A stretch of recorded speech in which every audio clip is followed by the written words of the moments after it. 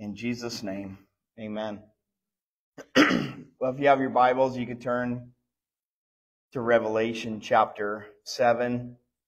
And I've titled the message, Sovereignly Sealed by God. And so, in our study of the book of Revelation together, we come to the 7th chapter. And this chapter forms a parenthesis between the 6 seals that have been broken in chapter 6 and the final seal that is broken in chapter 8. And so you might be sitting here thinking, what's a parenthesis? What's he talking about? And so in writing, a parenthesis is an insertion into the text that's used to supply additional information and insight to expand the reader's understanding of what's going on. So think about if you're writing to somebody, don't we often, sometimes we'll clarify something. We'll be writing and then we'll just tuck a little something in that's going to help them understand it better. And then we keep going on. And in reality, the text is complete. What we're writing is complete without that parenthetical insertion, but it just gives a little bit of insight, a little bit more understanding or clarity or emphasis to what we're sharing. And so that's what's going on.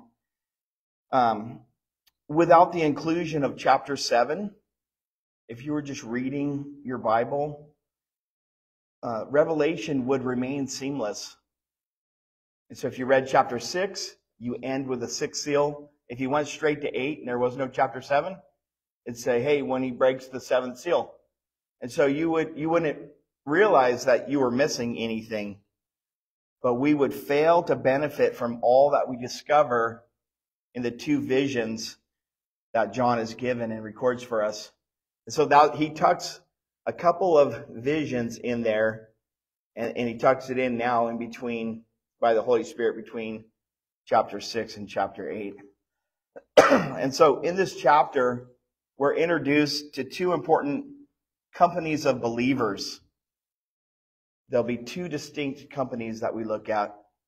And the question from the end of the previous chapter, who is able to stand, is answered. And after having looked at all that's unleashed on the earth and the breaking of the first 6 seals, chapter 7 is a wonderful relief as we see, even in the execution of his judgment, God, who is not willing that any should perish, but that all should come to repentance, extends his grace and mercy by saving an innumerable multitude of people during the time of the tribulation. And so there's a question, if the church has been raptured and the indwelling presence of the Holy Spirit in the world is removed with them as they're taken to heaven, then we wonder who is left to evangelize the rest of the world. Isn't that our job as the church? It's our job as the church to communicate the gospel and share his message of salvation. And so chapter 7 provides the explanation as we see the Lord powerfully working through a special group of his chosen people to save countless souls during this time of tremendous trouble and tribulation. And so as we read that, it's quite an amazing realization and comfort as we see God operating. We can tend to think and see Revelation, now that we're into this 3rd and final stage, as only God's judgment being poured out. But without this insertion, we would fail to realize our God is a saving God. Our God is a God of salvation. He doesn't just pour out judgment. And by the way, let us not forget, God says, I take no pleasure in the death of the wicked, but I wish that everyone would repent. And then I could have mercy and show grace and relent from the disaster that I must bring. But in this, we see the beauty of who our God is and the grace of God even in the middle of judgment. And so it's a wonderful relief for John and for us as we're heading through the book of Revelation. And so, if you have your Bibles, let's begin with verse 1 of chapter 7. And so John, he says here, after these things, I saw 4 angels standing at the 4 corners of the earth, holding the 4 winds of the earth, that the wind should not blow on the earth, on the sea, or on any tree. After these things, what things is John referring to? The previous chapter, chapter 6. With the breaking of the first 6 seals, there's the appearance of the Antichrist. That was on the first horse, the first rider. And then there was unleashed great warfare. There was famine, death by sword, by hunger, by plague, by wild animals. The martyrdom of believers in Christ. We read about that. And then finally, the cosmic convulsions in the heavens and earth, which included an earthquake of unequaled magnitude, the blacking out of the sun, the moon turning to blood, the stars of heaven falling to the earth, the sky being rolled back as a scroll, and every mountain and every island being moved, being shaken out of their place. And so severe and so terrifying are these judgments that we read in verse 15 of chapter 6 that no one was unaffected by these events. No one was indifferent. No one was immune. No one says, well, that doesn't affect me. And in fact, this is what we read. And the kings of the earth, the great men, the rich men, the commanders, the mighty men, every slave and every free man, hid themselves in the caves and in the rocks of the mountains. And they said to the mountains and to the rocks, see, they had their own special prayer meeting. And they prayed to the creation and they said, please, please crush us. Fall on us and hide us from the face of him who sits on the throne and from the wrath of the Lamb. For the great day of his wrath has come. And then this question, who is able to stand? They realize how, in our modern vernacular, we're toast. The Lord is, in the King James, is wroth. He's very angry. He's coming with judgment. And so John says, so those are the things that we're talking about after the breaking of the first 6 seals, and everything that is contained. John says he saw 4 angels. So he's given a new vision that interrupts. See, it's chronological, 1, 2, 3, 4, 5, 6. Now we have an insertion in between 6 and 7. And by the way, this insertion doesn't mean that it's happening chronologically in time, but what it means is I saw these first 6 seals, and then I saw this, and I saw that. Then he continues seeing what he's seeing it as God is presenting it to him as the revelation is coming. But it doesn't necessarily mean that that is the exact chronology. And so he saw the 4 angels standing at the 4 corners of the earth, holding the 4 winds of the earth, that the wind should not blow on the earth, on the sea or on any tree. Excuse me.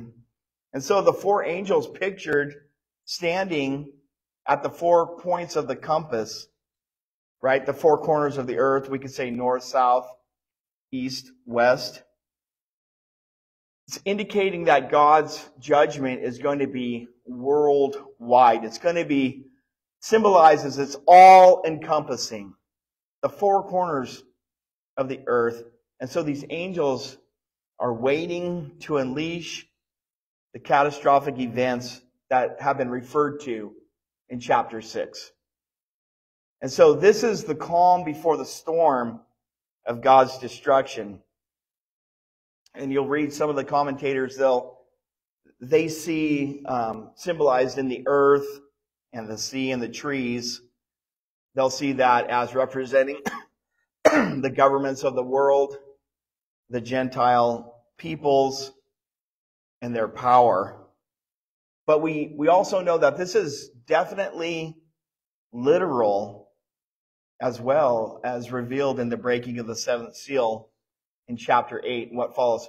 Because when we read in there, we'll say that something came down, right, struck the earth, and 1/3 of the trees and the vegetation were burned up, and the sea was turned to blood, and these various things. It's talking about a physical, it's not just symbolic, but I guarantee that the governments of the world and the Gentile nations and everything that they possess and their power is definitely broken and shaken when these literal things happen. Think about if your entire water source was contaminated. Do you think it might touch the government? Do you think they might be calling the mayor, the governor, the National Guard? It's going to affect both. It's going to affect everything. And in the scriptures, winds, and I could give you many, many examples, but they're symbolic of the means God uses to execute his purposes and his judgments. Let me just give you a couple of examples. In Exodus chapter 14, the Lord used a strong east wind to blow all night to divide the waters of the Red Sea. And with that wind, he turned the seabed into dry land so that Moses and the children of Israel could escape from Pharaoh and his army. And so by the means of the wind, God brings forth his purpose. And in Jeremiah 4, the Lord used the wind as a judgment against his people. And he said through the prophet, "The time is coming when the Lord will say to the people of Jerusalem, 'My dear people, a burning wind is blowing in from the desert. And it's not a gentle breeze useful for winnowing grain.'" This is not the Delta breeze on a hot day when you're super happy. You're like, "Oh, I'm so thankful for the breeze." This is not that. It is a roaring blast sent by me, says God. Now I will pronounce your destruction. And we'll read of things where the wind comes in and he brought all the destroying locusts that wiped everything out. And similar things. You can find various passages. And so, here in verse 1, the 4 destructive winds are not going to be allowed to blow and bring ruin on the earth or the sea or any tree until something happens. Not until the servants of God have first been sealed. And so God, they're standing there, they're waiting, they're ready to do what they're going to do. And we turn to verse 2. Someone comes. Then I saw another angel ascending from the east, having the seal of the living God. And he cried with a loud voice to the 4 angels to whom it was granted to harm the earth and sea, saying, "Do not harm the earth, the sea, or trees, till we have sealed the servants of our God on their foreheads." And so he's been given the seal to mark them and seal them. He says, time out, don't unleash what you're about to do until I get these guys sealed. In ancient times, sometimes slaves would be branded on the back of their hands or on their foreheads to permanently identify whom they belong to. In the tribulation, what we're going to read in a few chapters later, in mockery of the Holy Spirit who seals every believer in Christ Jesus, we read that everyone, whether small or great, rich or poor, free or slave, will be required to take the mark of the beast on their right hand or on their forehead. And no one can buy or sell anything without that mark, which is either the name of the beast or the number representing his name. And although it's a death sentence to be found without the mark of the beast, to refuse. In the tribulation, if you are alive and here on the earth and you refuse the mark of the beast, that's a death sentence. But although it is, in defiance of the beast and in allegiance to Jesus Christ, these sealed servants of God will proudly and prominently display God the Father's name on their foreheads for the world to see. And so we ask the question, okay, so who is this first company of believers, these servants of God, who have been sealed according to the angel's command? They're simply Jewish saints from the 12 tribes of Israel who have placed their faith in Jesus Christ in the early part of the tribulation. And the seal on their forehead brands them as belonging to God and guarantees that they'll be preserved alive during the 7 years of the tribulation. And this is one of those things, like a lot of things in Revelation or the Bible, but the 144,000, where you'll hear all kinds of outlandish, ridiculous, crazy interpretations and ideas. But rest assured, this is not 144,000, select members of a 20th century Gentile cult that only are going to be saved and sent to heaven, or any other thing that you could imagine. And this is not, this is not the church. And this is not, Israel remade and renewed and all this stuff. The text is so plain. This is 12,000 people from the 12 tribes of Israel. And just to be certain that we understand the point, each one is going to be named one by one, all the tribes. And so, verse 4, John heard the number of those who were sealed. 144,000 of all the tribes of the children of Israel were sealed. And before I read them, by the way, too, in the destruction of the temple in 70 AD, the genealogical records were destroyed. And so there's this whole thing of, we don't even know who belongs to what tribe. It's all been lost. Do you think that matters to God? Do you think God doesn't know who's descended from who? Do you think He can't supernaturally... You think He's not smart enough to know how to get 12,000 from each tribe? And so there's this whole thing of... There's always detractors. There's always all this stuff. And it's like we said a couple of weeks ago, if you could believe Genesis 1:1. In the beginning, God created the heavens and the earth.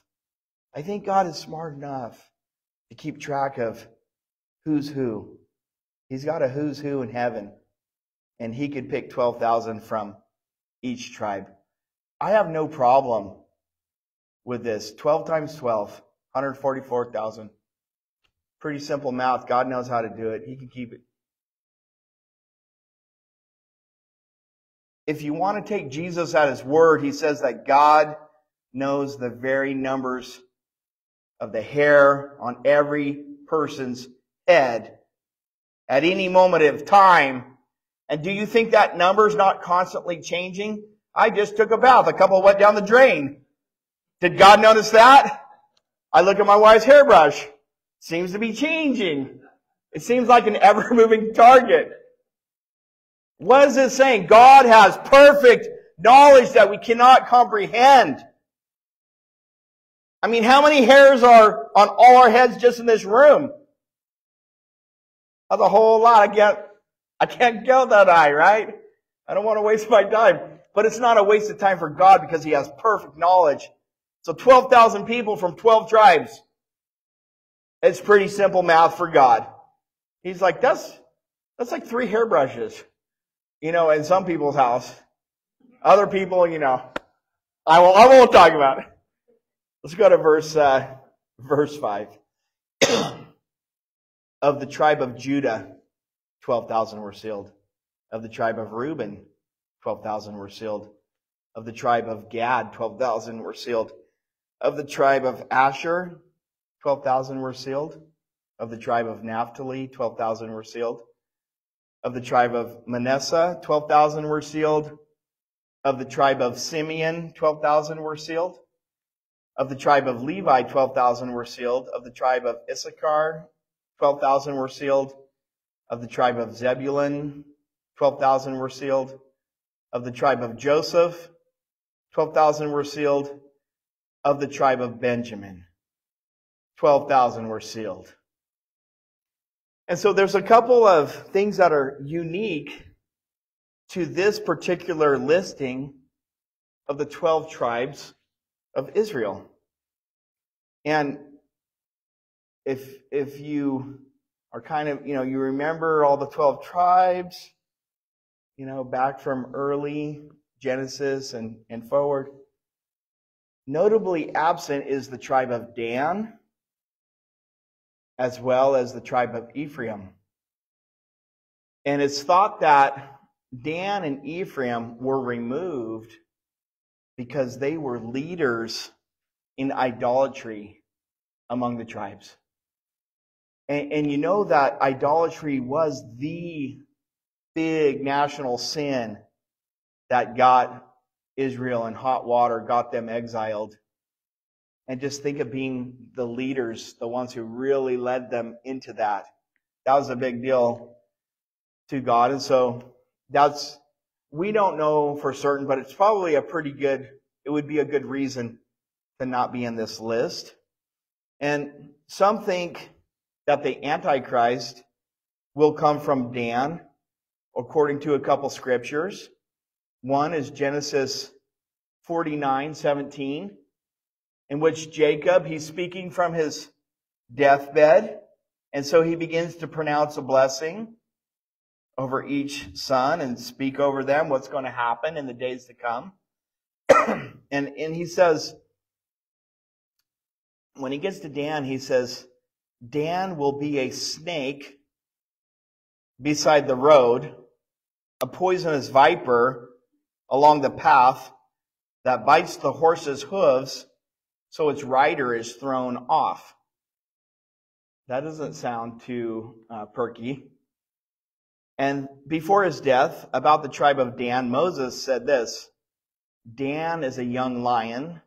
He leaps out from Bashan. And it's interesting, the only other being in the scriptures who is associated with both animals is Satan, the ancient serpent named the devil, who prowls about like a roaring lion, seeking whom he may devour. So it's an interesting parallel there. And Ephraim is replaced by his father, Joseph. So you remember, Joseph had 2 sons, Ephraim and Manasseh. And so Ephraim's not on the list, but now Joseph, who's not usually in the list, he is now in this list. And Dan is replaced by Levi. the only place where Levi is, this is the only place where Levi is included in the list of the 12 tribes after the death of Moses. The thing was, Levi's, they didn't have an inheritance. They had the cities that were, the priestly cities that were given to them, and that was their inheritance, but not land. And so, Judah, also, you notice, you're like, hey, well, how come Reuben isn't listed first? He was the oldest.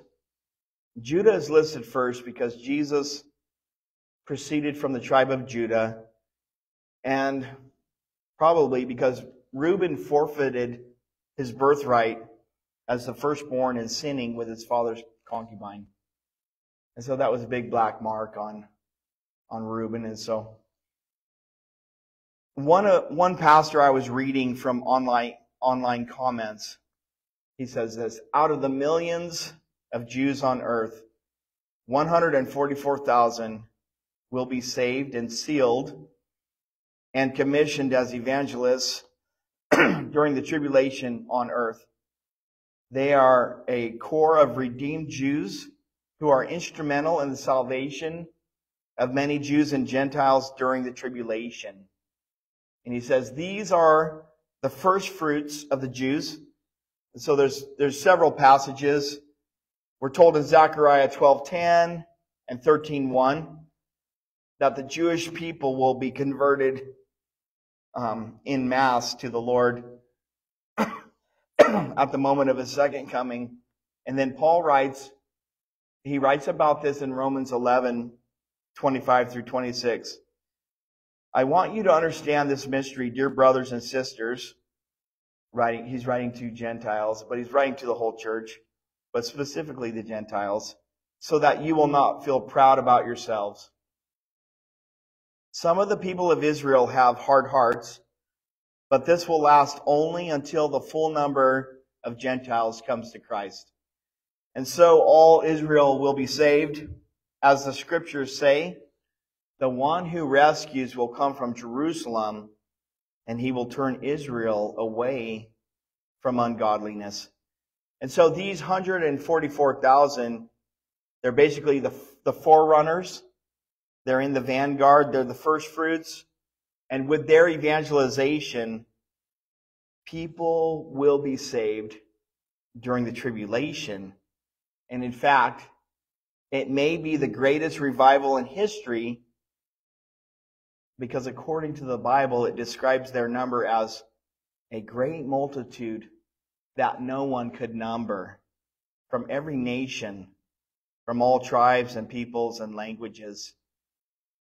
And so how amazing is this, that God, He raptures and removes the church. And so, yeah, our Bibles are left here, and I don't know if they still have YouTube or what they get on at that point.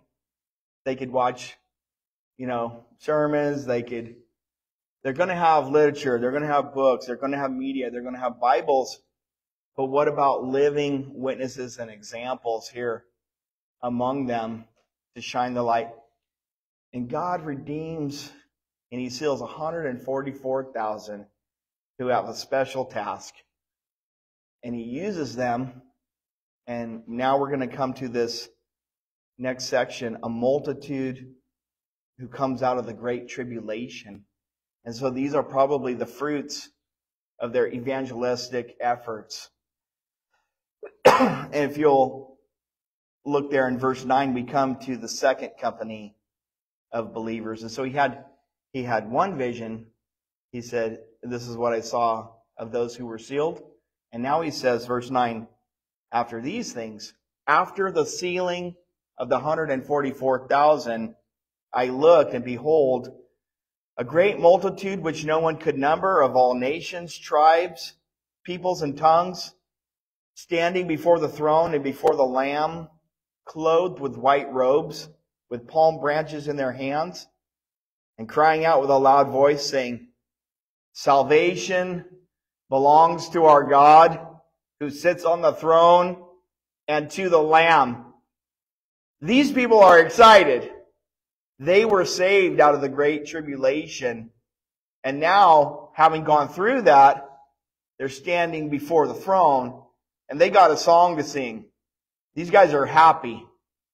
And this multitude, as we've said, it's made up of those who have been saved during the tribulation. What's interesting, some of you came to the Lord later in life, some came early, but imagine being one of those. Maybe, you'd been shared with, your family went to church. You're like, I'm not into that. They get raptured, you're left behind. And then you get saved.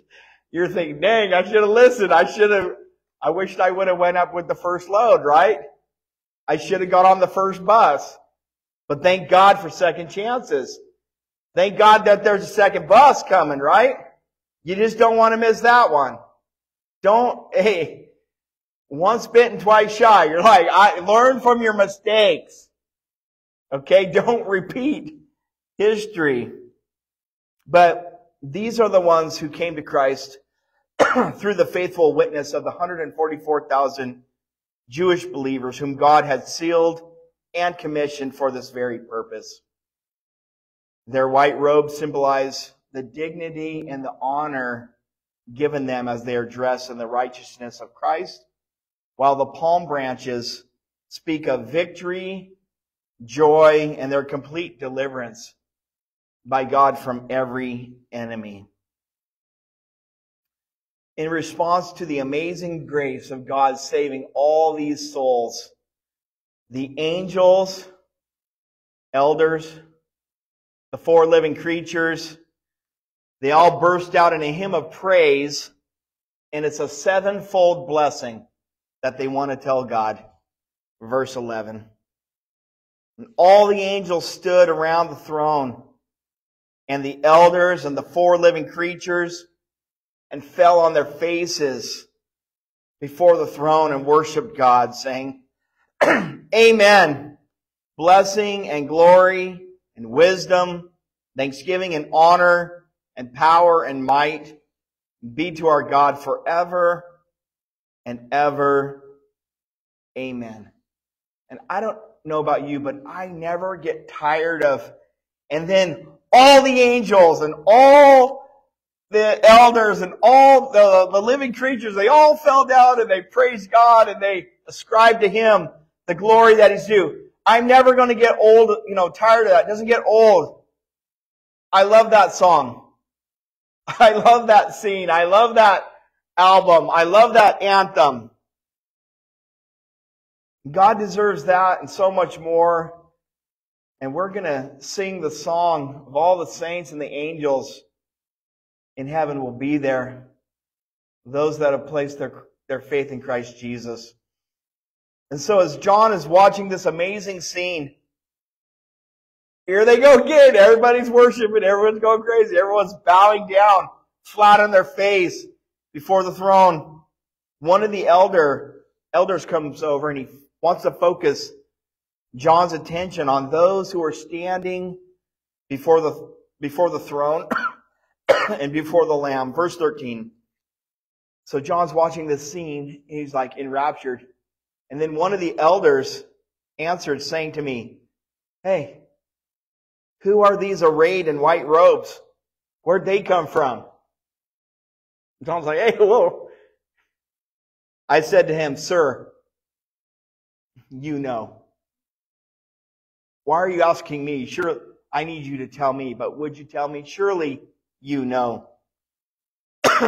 F.B. Myers says, when faced with an inexplicable mystery, how comforting it is to be able to say in perfect faith, Thou knowest. You're like, I don't know, but you know what? I know you know. And I'm with you. So I'm safe. I'm good. So in simple childlike faith, John simply says, you know. He's inviting. He's like, you know, well, let me in. I don't know. But that's a good question. Who are these people standing there, arrayed in white robes before the throne? And here in the explanation of the elder, we realize the fulfillment of the fifth seal. And so in chapter 6, verse 9, the fifth seal speaks of the martyrdom of some people, right? And it says, when the Lamb broke the fifth seal, I saw under the altar the souls of all who had been martyred for the word of God and for being faithful in their testimony. They shouted to the Lord and said, O sovereign Lord, holy and true, how long before you judge the people who belong to this world and avenge our blood for what they've done to us? Then, and now see if this sounds familiar, a white robe was given to each of them. And this is what they're told. Hey, you guys, rest a little longer until the full number of your brothers and sisters, your fellow servants of Jesus, who are to be martyred, join you. And so, notice that these first martyrs who were waiting under the altar in chapter 6, right, they're dressed in white robes, but it's not until the full number of their brothers and sisters, those who come out of the great tribulation, had joined them, that they were all given palm branches in victory. All right, so it's not time to celebrate yet in the breaking of the fifth seal. You're the first wave. You're the first martyrs, but there's going to be a lot more. And we're going to wait till that full number comes in. And when we see how God, vindicates you, you'll be given a palm branch. And then you'll all shout in victory and joy and celebration as you overcome. And so they were faithful to the Lord, these who come out of the tribulation. That's the thing about not going in the first load. If you go in the second load, you have to be martyred for your faith. You will be killed during the tribulation. You got to be faithful to the Lord until death and become a martyr and join all of those. In verse 15, but here's the good news. Therefore, they are, the elders explaining to John, they are before the throne of God and serve him day and night in his temple. And he who sits on the throne will dwell with them. They shall neither hunger anymore nor thirst anymore. The sun shall not strike them nor any heat. For the Lamb who is in the midst of the throne will shepherd them and lead them to the living fountains of waters. And God will wipe away every tear from their eyes. And so now in verses 15 through 17, we see the final blessed state of those who have been sovereignly sealed by God, by the Holy Spirit, by faith in Jesus Christ. And so let's look at their blessings. Verse 15. They stand in perfect nearness to God. They stand before the very throne of God with no barrier. They have direct line of sight, face-to-face access with God Almighty. And their lives have eternal meaning and purpose through the privilege of continual, unbroken service.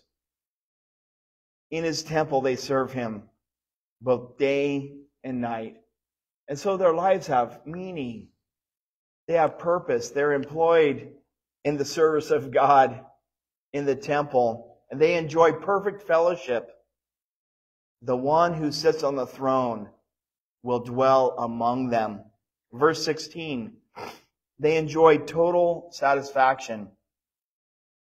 No more hunger, no more thirst, but they're filled with God's goodness and his supply. And they enjoy perfect protection from anything that would strike or harm them. So neither the scorching sun nor any intense heat can harm them. And so as I read this, I see that they've permanently moved out of the Central Valley. No more scorching sun, no more intense heat shall ever harm them. That sounds like my kind of place. I can't wait to get there, right? Beautiful. Verse 17. They experience the Lord's guidance as the Lamb is their shepherd, who leads them to fountains of living water. And in His presence they enjoy perfect joy. God Himself wipes away every tear from their eyes. Is there anything more tender than someone who loves you, who cares about you, who is a great friend or family member of you, while you're hurting, while you're broken, and you got that teardrop, and they come and they comfort you and they take a tissue? Is there anything more tender? And they wipe that away and they put their arms around you and say, hey, I love you. I understand. I'm here for you. Well, think about how much infinitely greater God Himself. Talk about intimate. Talk about comforting. Talk about creating joy. He comes and He's like, you will never cry again. Your days of tears are forever gone. You'll never cry in my presence. There's nothing to cry about. Isn't that amazing? That's one of the most beautiful. Of course it touches our heart. That God Himself will wipe away the tear from every eye. In reading these blessings of those who stand before the throne in heaven, who've been saved out of the great tribulation, sealed by God for salvation, I'm reminded of the shepherd psalm. Psalm 23. Now, Psalm 23 is already tremendous. There's a couple upgrades in this list of blessings that go beyond Psalm 23 when we get to this final blessed state of the redeemed. And so, in the 23rd Psalm, the shepherd psalm that David wrote, he said, the Lord is my shepherd. Right? We read here how they're shepherded by the Lamb, right? The Lord is my shepherd. I shall not want. That means I won't have any need of anything because of Him. And He makes me to lie down in green pastures. He leads me beside the still waters. He provides a place where I can sleep so securely. I have no fear. I can lay down. I can rest and be totally at peace. He restores my soul. In heaven, our souls are completely and forever restored. You ever feel like you need some restoration of your soul? Feel like your soul is a little bit worn out? A little bit weary from the road that you've had to walk? God restores perfectly and forever. It's the final restoration. Your soul will never feel like that again, so broken and empty and hollow and hurting and aching and yearning for your Maker and your Creator. He leads me in paths of righteousness for His name's sake. I won't ever be tempted to walk and wander down the path of evil that hurts me and destroys me and others. He leads me only in paths of righteousness. We won't walk on an evil path in heaven. And yea, though I walk through the valley of the shadow of death, I will fear no evil. Well, guess what? In heaven, here's your huge upgrade. There's no more shadow of death. There's no more evil. This is better than the 23rd Psalm, and 23rd Psalm's awesome. For you are with me. Your rod and your staff, they comfort me. Verse 5 of the 23rd Psalm. You prepare a table before me in the presence of my enemies. Guess what? In heaven, I don't have any enemies. Woo! Right? It gets better and better. You anoint my head with oil, my cup runs over. And surely goodness and mercy shall follow me all the days of my life. And I will dwell in the house of the Lord forever.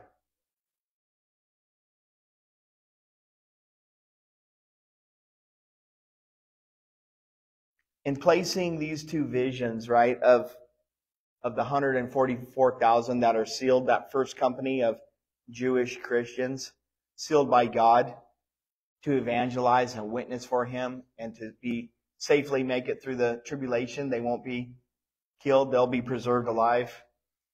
And then in giving John the second vision of this multitude, of Gentiles who are saved out of the tribulation, God is strongly communicating that though He must bring judgment because He's a just and holy God, salvation belongs to our God, and He's still sovereignly saving. And perhaps more than any time of history, perhaps more people will get saved in that compressed, super intense time. And it's kind of like, if there's ever a time to get saved, talk about if there's ever the world going to hell in a handbasket.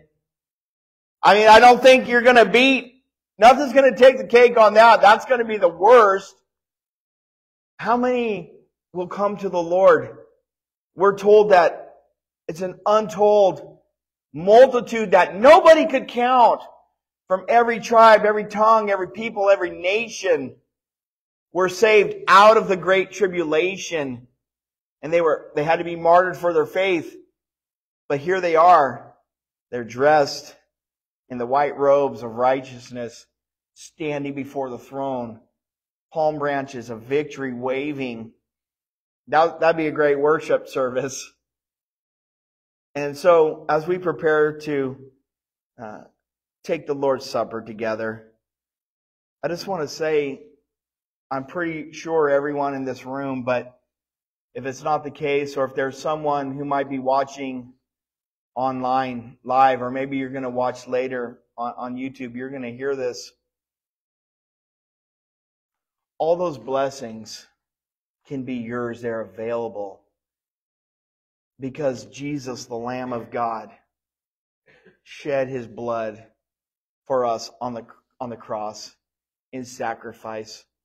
And He made it available because of His great love with which He loved us. While we were still sinners, God demonstrated His life and sent Christ to die for us. Why would you, I'm just asking, I'm being honest, why would you not want all of those blessings? Why would you not? What are you going to trade? What are you holding on to in this world that's so valuable, so important that you would trade your eternal soul? Could there be anything?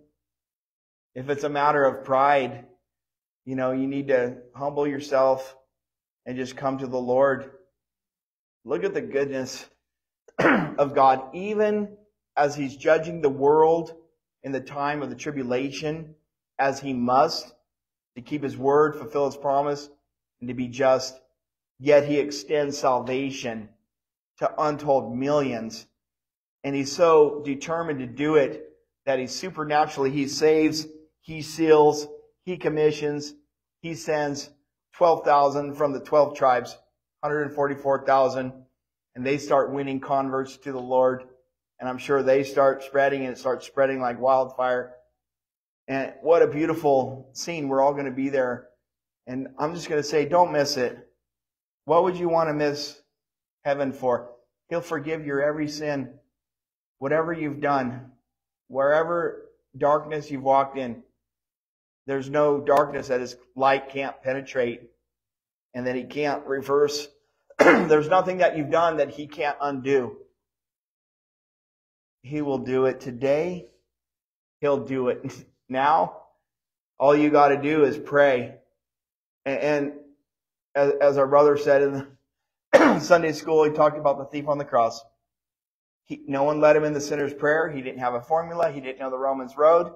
Romans wasn't even written yet. He didn't get baptized. He didn't have to become a member of a church. What did he have to do? Believe. He said, Lord, when you come into your kingdom, remember me, please. Jesus said, today you'll be with me in paradise. Do you believe that Jesus went to His kingdom? You could be saved as easily as that thief on the cross. It's all for the asking. You just say, Lord, forgive me and fill me and save me. Help me, Lord. Help me, Jesus. And He will. And that's what we're going to celebrate right now. We're going to celebrate the very means that made that possible. The symbols of His broken body and His shed blood. And if you will receive His broken body and His shed blood and ask Him to forgive you, He will sovereignly seal you for salvation. It can never be undone. You'll be forever secure in Him. Brother Ponce?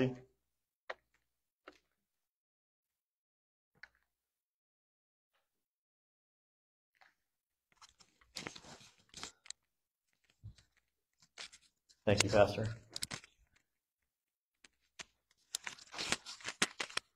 That was truly encouraging. As we prepare for the Lord's Supper, let's take a minute to reflect on the month and what we've done, and ask the Lord to bring to remembrance anything that you've done to possibly offend the Lord, and ask Him to forgive you. Like Pastor said, He's so willing, He's so just, and He's merciful, and He will forgive you of your sins. Forgive me of my sins, and He will cleanse us, and we can have white robes too. So take a moment, please.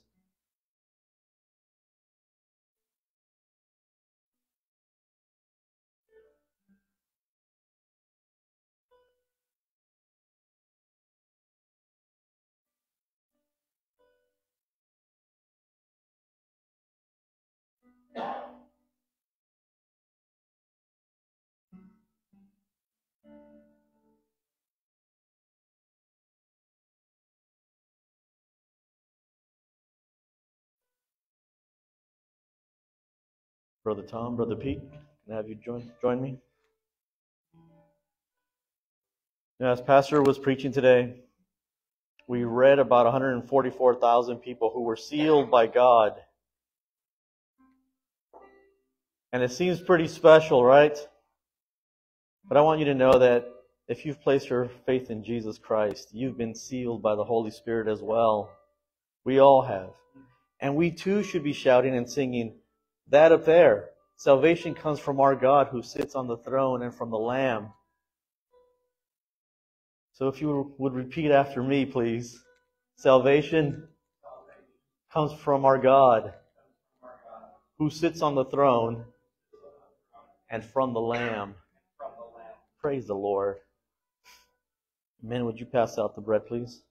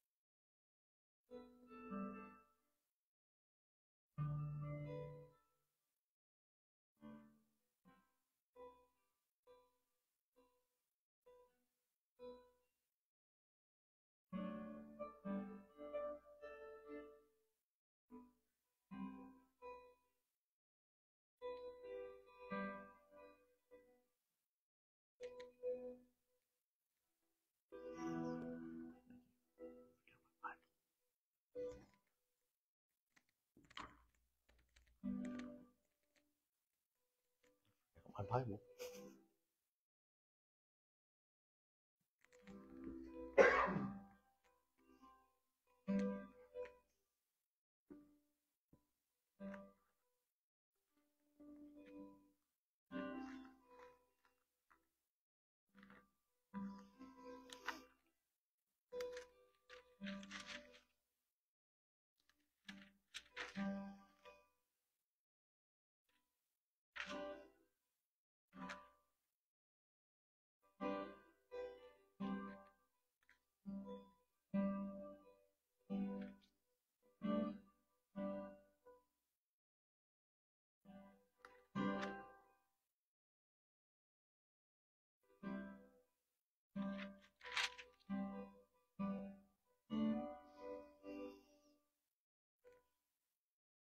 The Bible says that for I received from the Lord that which I also delivered to you,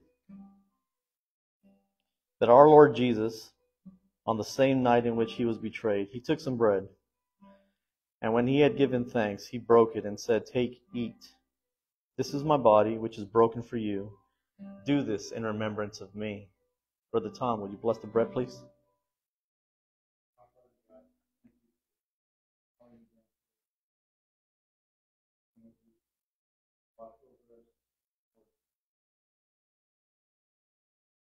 Amen.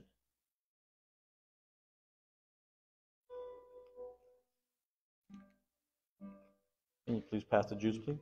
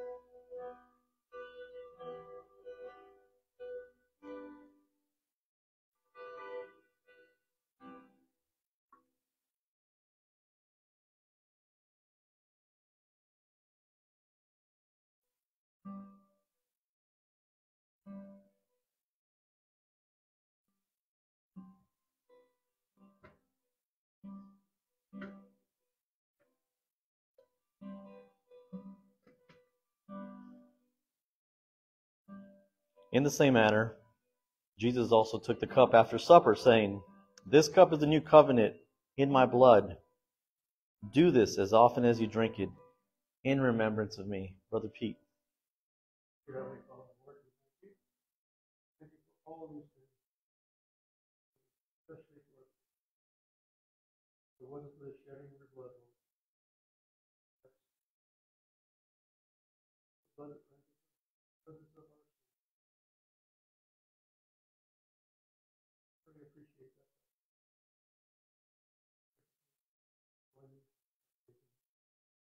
Amen.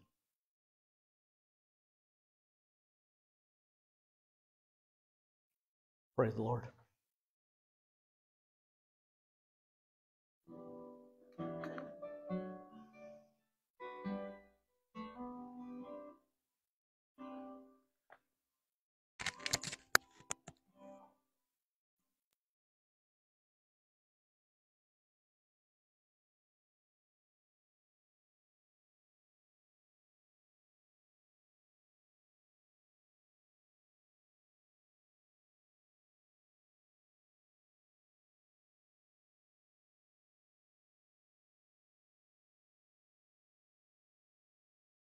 For Joseph.